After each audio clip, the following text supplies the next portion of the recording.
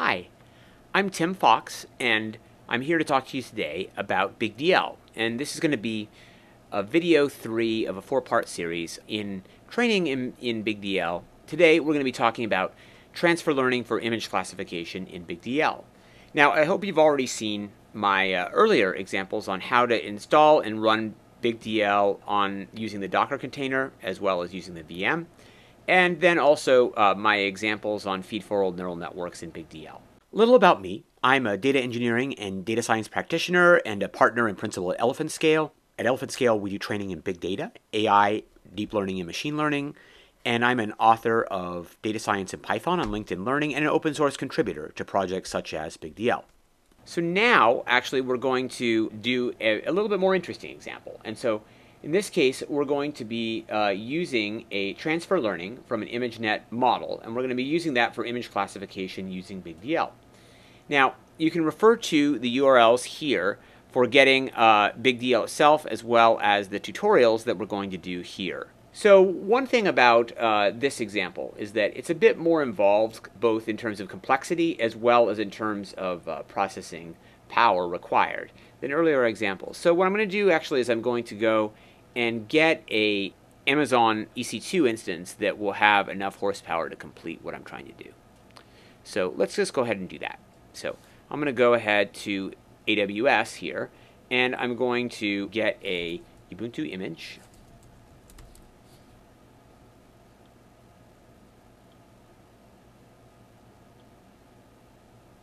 Let's get something that has enough horsepower to really do what I need to do. So we'll go and get a M4 2X large. In this case, that's going to give us 8 vCPUs, 32 GB of RAM. So, not going to be huge, but hopefully you're going to have enough power that we're able to run this. Now, I could actually try to run with a cluster. However, in this case, I'm just going to try to run it still on a single node, just a bigger node than what I may have available on my desktop. I'll give myself 100 GB of storage and root.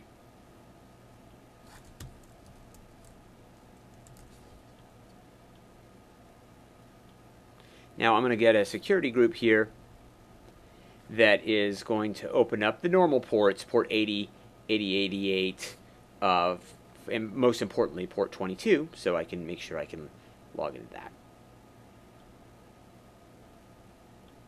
Okay, and I'm going to give it a key pair that I have. Go ahead and launch that.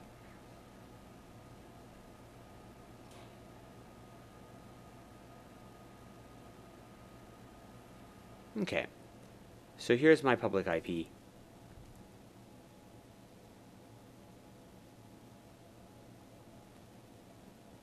Let's go ahead and log into our instance.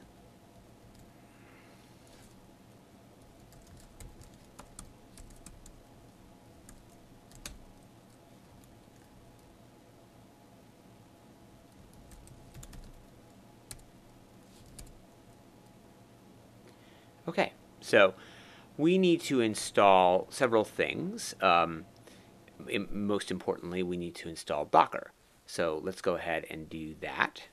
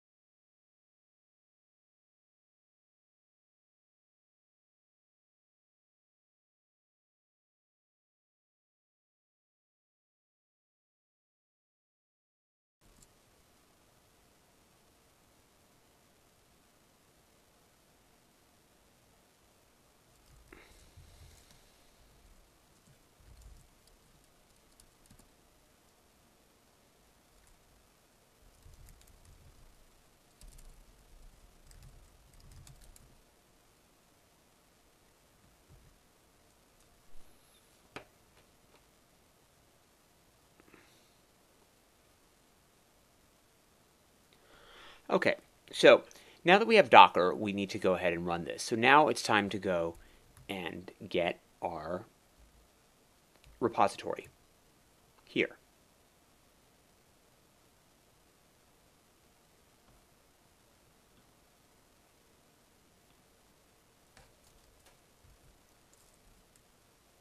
Okay, so let's go ahead and we'll log in.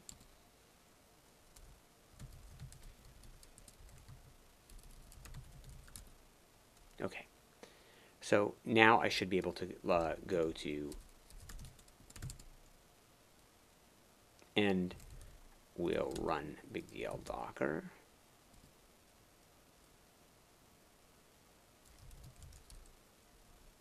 All right, so now we have BigDL running in our Docker container on our new AWS system, and we're all ready to proceed to running our example. Okay, so we have Docker currently running now. What we're going to do is we're going to run our example. Let us go to the correct directory here,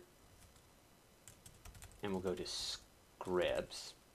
Okay, so first what we need to do is we need to get the sample images. I'm going to refer you to the documentation here to get this on your own. However, I'm just going to go ahead and demonstrate that you are going to need to download that. And once you get that file as a zip file, you will go and put that in the sample images directory.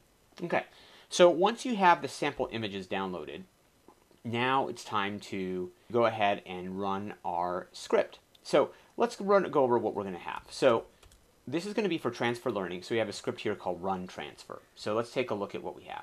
First, what we're going to do is we're going to go ahead and set our BigDL home here, which is in assert local BigDL. And we're going to, actually, I already have that here, so that's good. Then what I'm going to do is I'm going to check my other variables here. It looks good. Now, one thing that I did here is I'm going to get my driver memory to be 16 GB because that'll help run this in a reasonable period of time. And it's going to run our script inception transfer.py. Okay. All right, let's look at that then. We have our, we're going to run inception transfer.py. So let's see what we're going to do here. So we're going to be using this flowers data set here. So what the flowers data set here, let me just review that really quick. That's in the sample images. And so we've set up in here some flower photos. And you can see here that we have photos under 5 directories: daisy, dandelion, roses, sunflowers, and tulips.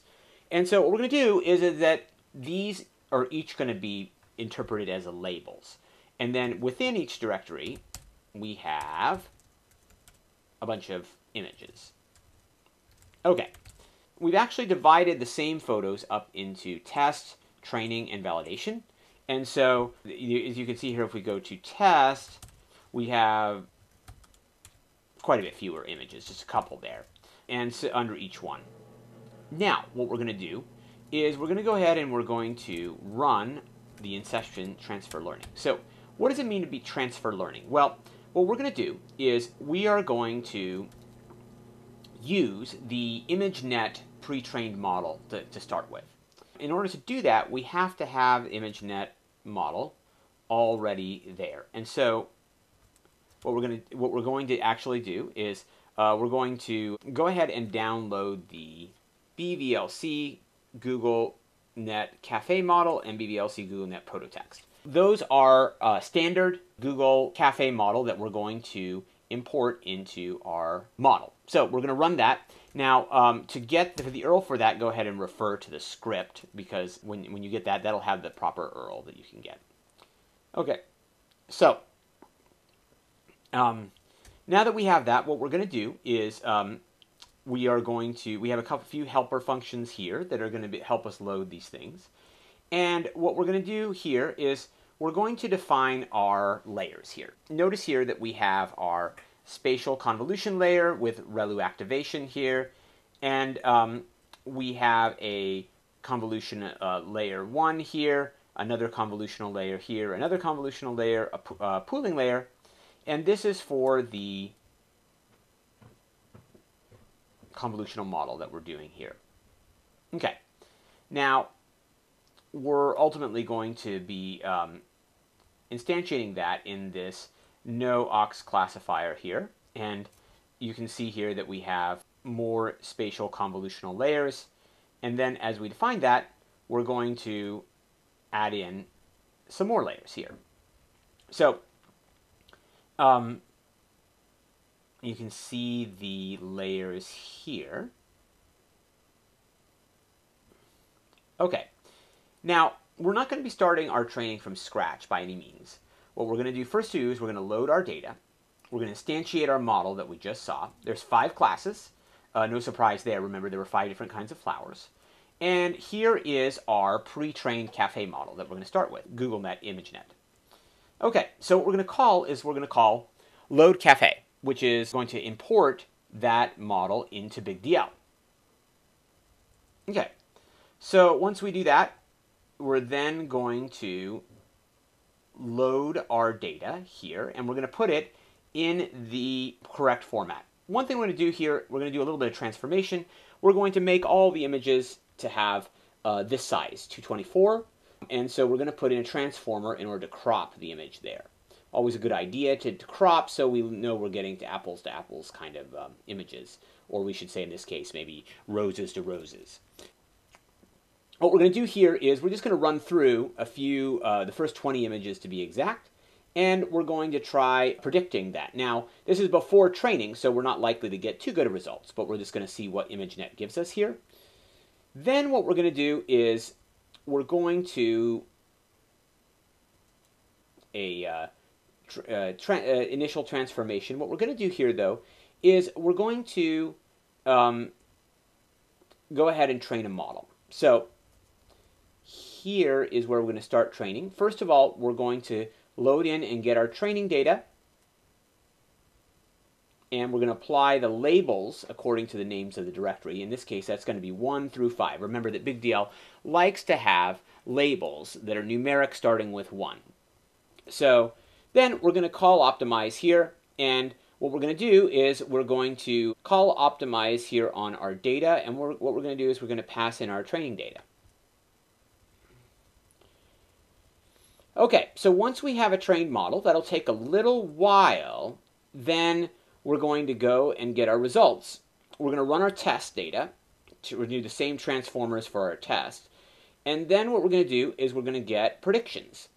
And at the end of the day, what we're going to see is we're going to see our results here, which we're going to see. So we should see an accuracy of about 80% is what I believe we were getting, which is not bad considering that we have 5 different classes. So let's go ahead and we will give that a try. So what I'm going to do is I'm going to go ahead and I'm going to run my, I'm going to run the transfer script here. And what I'm going to also do is just to remove some clutter, I'm going to ignore all the info and just look at the results. Let me go ahead and get this started. And what I'm going to do is I'm going to pause the video and come back because it will take some time, probably about 30 minutes or so. We ran the final result here, and in this case it was about 70% accuracy. That's what we have, and we can look at the results there. So let's go ahead and review what we have then. We have our GoogleNet Cafe model that we loaded. We did a corpus here of flower photos, and we went and trained a model there of doing a classification of 5 classes there on the flowers photos. And then we trained a model and went ahead and ran training and then tests and got the accuracy numbers from that. We could then take this model and we can go ahead and apply it to do classification for any of our Spark data that we'd like to do based on image classification. That's all for this video, so I hope you enjoyed it and you're able to do image classification tasks. We will have another video in this series, and I look forward to joining you with that again. Thank you very much.